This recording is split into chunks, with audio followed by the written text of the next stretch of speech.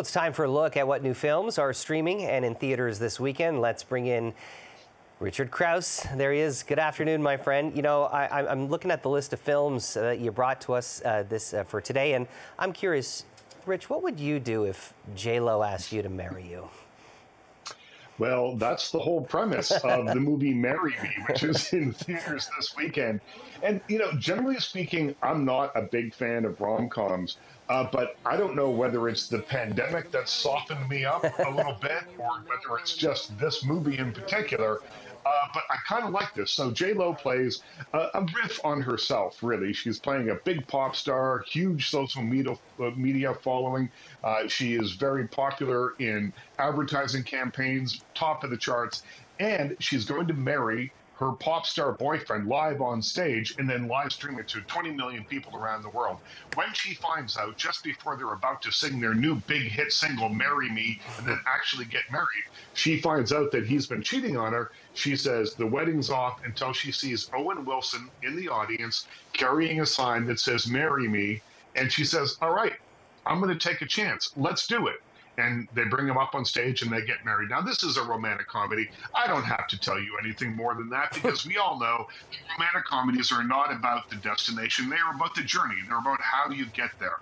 Is it fun? Yeah, it is. It's light. It's frothy. It's so light and frothy. It threatens to kind of float away into the clouds from time to time, but it's a rom-com, so you're looking for great clothes, lots of lifestyle porn, and a bit of romance, and Marry Me delivers on all three of those things, so I gave it 3.5 out of 5 stars. Not too bad. Let's talk about Death on the Nile. From what I understand, same director as Murder on the Orient Express, which was a fun movie. The question is this a fun one as well? Yeah, this is more of the same. It is directed by Kenneth Branagh, who also plays the Belgian detective Hercule Poirot, based on the Agatha Christie novel of the same name. Death in the Nile is the sequel to Murder on the Orient Express, and it's the same idea. It's a great, big, old-fashioned, epic kind of murder mystery, all-star cast. People like Gal Gadot and Annette Bening are in here, and lots of others. And one of them will be proven to be the murderer by the time the end credits roll. Takes a little while to get where it's going, but if you like that Agatha Christie style of mystery where everybody could be a suspect, everyone's got a reason to hate the person that was killed, then you'll probably find something to like here. I found it just a little slow for my taste, but I gave it 3 out of 5 stars, and it's in theaters this weekend. I was hoping this third movie would be a documentary on the Jackson 5, but it's not. It's we're talking about another rom-com. I Want You Back.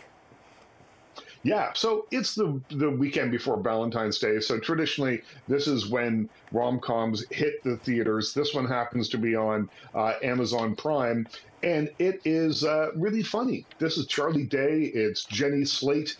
They play people who are dating other people. Jenny Slate, as we see her, is dating Scott Eastwood, and Charlie Day is dating somebody else. They both get dumped right at the very beginning of the movie. And then when they meet, they come up with this plan where each other will infiltrate their exes' lives, try and break them up so that the exes realize how good they had it before. So it's kind of a funny premise. You've got 2 very funny actors here, and I like this movie because it does what rom-coms do best. It has a kind of a predictable setup, but the journey along the way to the destination, to the happily ever after, is a fun one. So I give this one 4 out of 5 stars because it made me laugh quite a bit, and you'll find it on Amazon Prime Video. And Rich, this last one, also the name of a song, but it has nothing to do with the Beatles. No, it doesn't. This is Drive My Car, nominated for 4 Academy Awards earlier this week.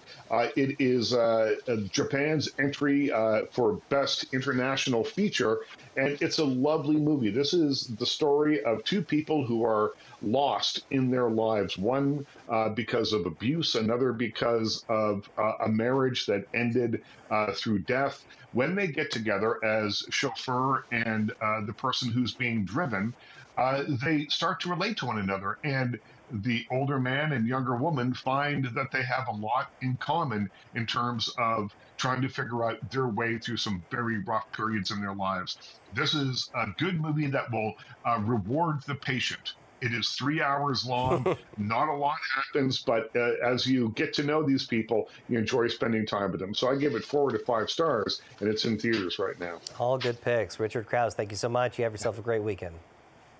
Absolutely. You too, Jamie.